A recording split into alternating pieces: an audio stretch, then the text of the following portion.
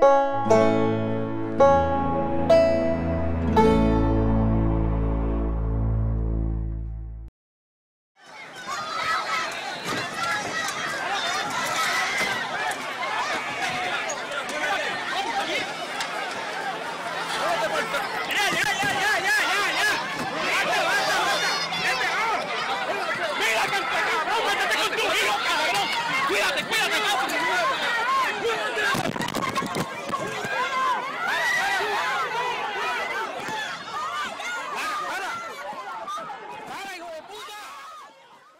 Puerto Rico, as elsewhere, you have a tense relationship between the press and government.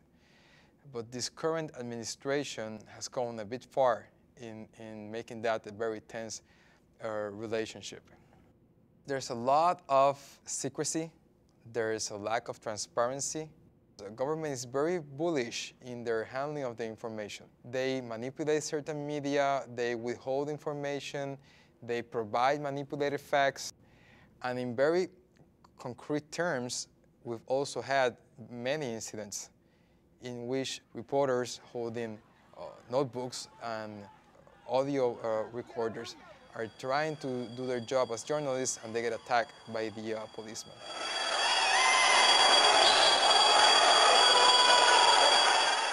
They go after reporters just as they go after protesters, I mean, with batons and nightsticks and pepper spray.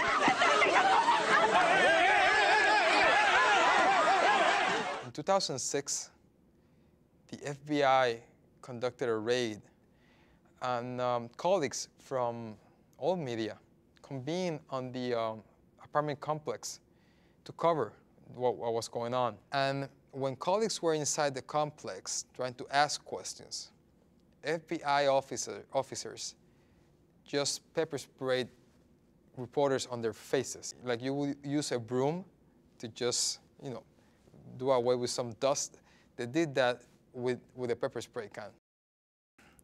The government's attitude towards the press has a very profound effect on people.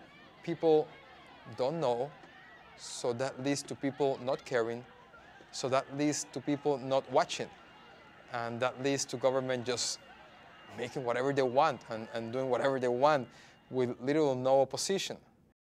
I mean, Puerto Rico is a territory of the United States, and the United States spends a lot of time going overseas to kind of cause regime change in certain countries because of totalitarian positions from their leaders. And well, we cannot oversee what's happening in our own backyard.